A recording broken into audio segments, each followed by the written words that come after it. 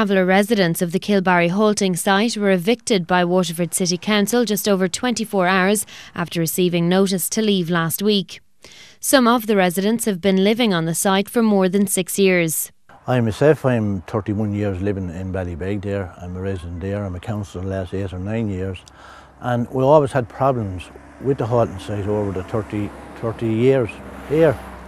And I felt that we as councillors are responsible for the money that we spent here, and I didn't think there was value for money. The eviction comes as the City Council attempts to clear up the site in the wake of last week's violence. If you go back to the early stages there, we had tiggings and very early stages of the halting site, and the people outside were delighted with it because they had water, they had tiles and a whole lot, and they were wrecked. The coppers was taken, and then they spent an awful lot of money again on the upgrading of the bays, which millions of pounds were spent in. And now, 2 years ago, we spent over €2 million of upgrading the bays again.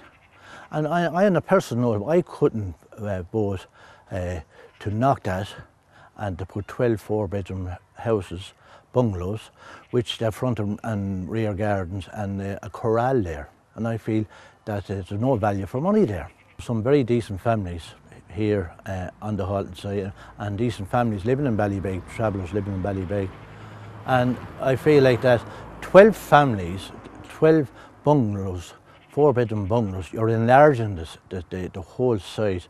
Now where we had 12 bays, we weren't able to handle it. And we had situations there over 18 months ago where we had the helicopter.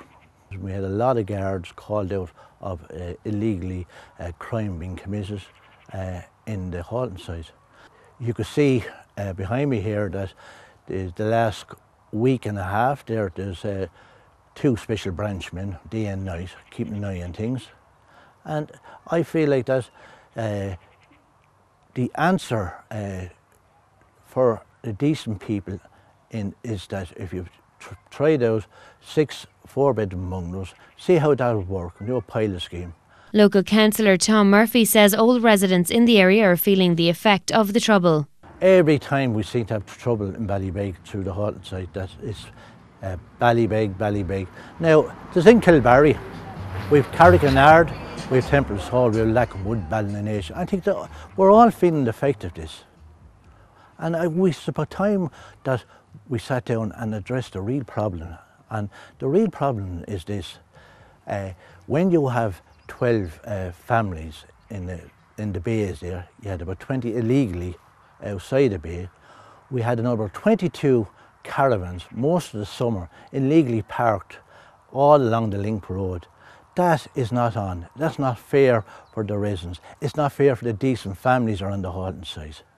Tom Murphy says the travellers moving onto the link road is not a long-term plan and the City Council needs to address this.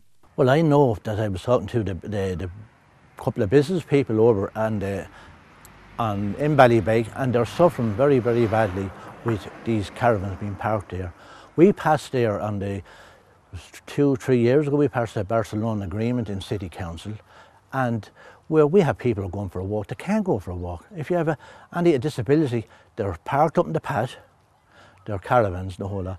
When these people get the summons, they move on. We have an extra flux of caravans, and that's something that it needs to look at, and the legislation has to be changed. There has to be some kind of a rapid approach for the good of our area.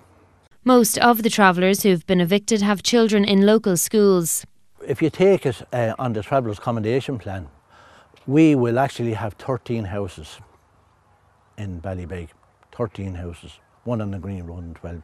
The other 2 wards are 4 and 5. Now I think that we have to do more than a share.